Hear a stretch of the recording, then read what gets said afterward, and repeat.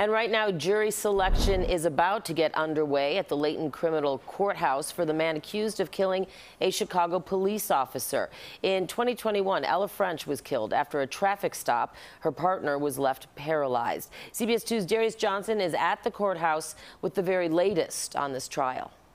23-year-old Imante Morgan is facing felony charges of murder, attempted murder, and aggravated unlawful use of a weapon. It was August 7, 2021, when Chicago police officers Ella French, Carlos Yanez Jr., and Joshua Blass were on patrol in Inglewood.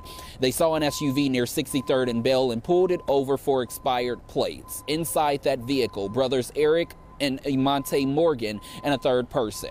Prosecutors say Officer French asked Eric for the keys and ordered them all to get out of the vehicle after noticing an open container of alcohol. At some point, Eric ran off and was caught by Officer Blass. Meanwhile, Imante pulled a gun tucked in his waistband and fired several shots, hitting both Officer French and Yanez. The third uninjured officer returned fire, striking Imante twice. French died. Yanez lost his right eye and was left partially paralyzed. Eric Morgan is currently serving 7 years after taking a plea deal last October. He pled guilty to 3 felony counts, including unlawful use of a weapon. This after prosecutors say he tried to dispose of the gun his brother allegedly used that night. Now, according to the Chicago Sun-Times, just last week, there wasn't a dry eye in the courtroom when many got to see the body camera video from that night for the very first time.